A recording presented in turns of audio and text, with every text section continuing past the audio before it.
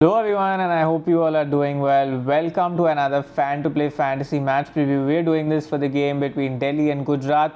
Obviously a super important game for both teams, so let's get straight into it by making our team. First up, we start with the keeping section. While the obvious choice for this one might be Ridhiman Saha, I'm a little more inclined to go towards Sarfaraz Khan, and I'll tell you why.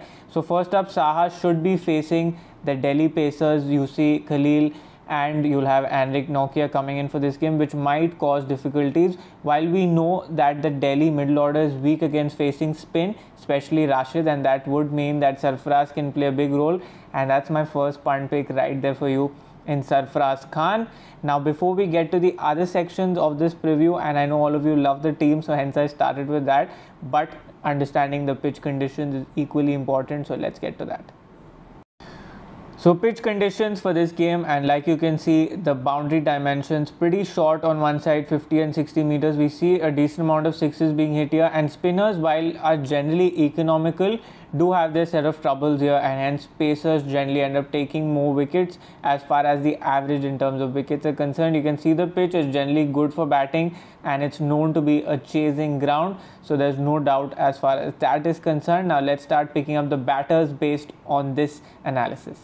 So in the batting section, I'm going for Shubman Gill, who will be in everyone's team probably, and Prithvi Shaw, who I think should have a good season here. Prithvi Shaw might have a set of troubles against the likes of Shami, who he has been dismissed by multiple times, but I think on this kind of pitch that is so good for batting, he should be able to do well. Shubman also has similar troubles against Khalil, but will be interesting to see how it goes about. You have some other good batting options to pick here in Miller and Warner, but I'll come back to this after picking the all-rounders. So my all-rounders here will be Akshar Patel, who should be able to do well even with the bat in these conditions. Hardik Pandya, who again comes into a similar category as far as batting and bowling is concerned, so you get all-round value. And here you have Mitchell Marsh, who didn't bowl in the last game, so you're picking him as a pure batter, and hence I'll give priority to my other bowlers before I come to my pure batters and the other all-rounders. So Rashid Khan obviously will be in your team. Delhi have this set of troubles against Rashid in the past, so it will be interesting to see how that goes. Mohammad Shami has a good record against Shaw up top. While Warner has had his dominance over Shami, he has dismissed him a few times there. In your other choices here, I think Joshua Little is more of a gut feel pick, but I think against Delhi in the middle order, if he's bowling first, he can wreak some havoc. If he's bowling second, then I'm unlikely to pick him, but one guaranteed pick in both scenarios will be Anrik Nokia. So this is the team setup till now. These are 8 players who will probably be in my team in irrespective of whichever scenario, whether they're batting first, bowling first, etc. Now because we've seen that this pitch is generally better for batting, I'm a little bit inclined to go with David Warner as that pick there. Keep in mind, David Warner has matchups against left arm pace. We've seen Trent Bolt also trouble him, which means that Joshua Little will be used quite majorly against him. So let's see how that goes for him, and that will largely decide things from the fantasy scenario also for us. So if you think that there's some movement up front, then in that case you can probably opt for Little and leave Warner, but for now I'm keeping Warner. And Mitchell Marsh with these kind of ground dimensions is obviously very difficult to leave. So those are our 10 lock choices here.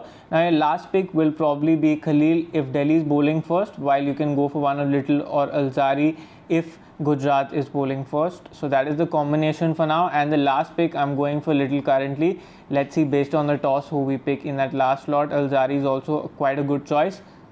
Captaincy and vice captaincy picks are Hardik Pandya and Akshar Patel. With the kind of value they give you in all-round terms, I don't think there's too much for you to debate on and that part. And this is what the final team look like. Who are your other Grand League picks? Let's just quickly look at that part too. Ridhiman Saha is not a Grand League pick. If you're picking him, then it has to be in your base team, as he is a high pick for this game. Apart from that, Sai Sudarshan looked good in the last game, and square boundaries are shorter, which means that he can take advantage of that specific factor. David Miller will come in for this game, and again with these dimensions, if it's flat out for batting, there's a good chance that I'll leave out an extra bowler and take him. Rovman Powell, you will observe that when Rashid Khan comes on, he will have a set of problems, and hence I've currently not opted for him. Then when you look at the all-round section here, Rahul Tewatia, but again he's not been bowling much, so I'm not too inclined to move towards him. Same for Vijay Shankar, who's only been playing as batter. And in the bowling section, the choices are quite obvious. You have quite a few actually in Chetan Sakaria, Alzari Joseph, Khalil Ahmed, Josh Little, who's also in consideration for me in the small leagues team. Kuldeep Yadav, if he's bowling second, you can try him. because then there will be pressure to attack him. But otherwise, we know that spinners on this ground are generally economical but don't end up taking that many wickets. Mukesh Kumar, if he's bowling first, you can try him out in your Grand League teams. Now let's get to the Exchange 22 picks for this game.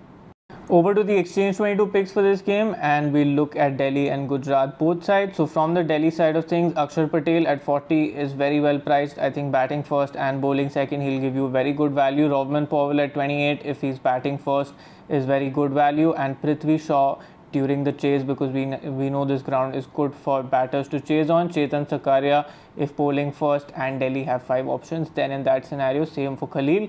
Then we look at the Gujarat side of things, and here you have Joshua Little, who at 25 is immense value, especially if they're playing just 5 bowlers. Rashid Khan if bowling second at 38, as then he's going to be likely to bat a bit too, hence he becomes a good choice. And apart from that, you have another set of options to look at, that is Hardik Pandya, but at 54 he becomes steeply priced, hence I'm only opting for these picks for now. And now let's look at the radio picks for this one.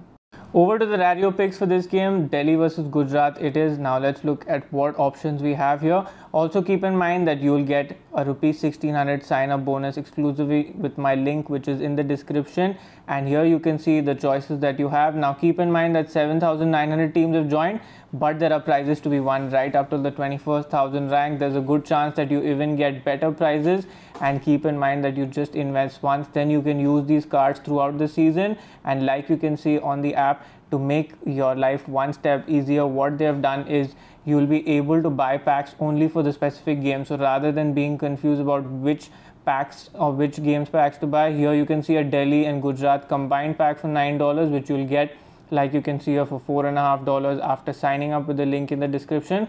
And keep in mind, you can use these cards for all Delhi and Gujarat matches that happen ahead. So it's not like the cards expire after one game. No, they don't. You can keep using them throughout the season and even in international matches ahead. So don't miss out on this chance. And let's also look at what cards I have and what are the picks that you can make now that we are already on this discussion. So like you can see, I've joined all 4 types of contests, and here currently I have Rashid Khan as my captain because of his good record against Delhi, and Rick Nokia, who should be impactful in both innings, and Akshar Patel. So you know I'm part of Bowlers and All-Rounders FC, and hence my picks are made accordingly. And you can see guaranteed rewards here. Like I had said, 1400 ranked up, there are prizes, but currently only 594 teams have joined, and I can guarantee that it's not going to fill up by the time the deadline ends. So good chance for you to capitalize and make full use of this. Last but not the least, the FCP investment leaderboard is also live on Fan to Play. Ensure that you download the app. The link is in the 200% bonus on your first deposit exclusively on Fan to Play. So don't miss out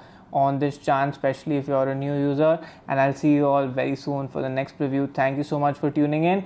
Ensure you hit the like button, and the prediction for today is how many runs will Hardik Pandya score. Ensure you comment and let me know, and see you all very soon for the next one.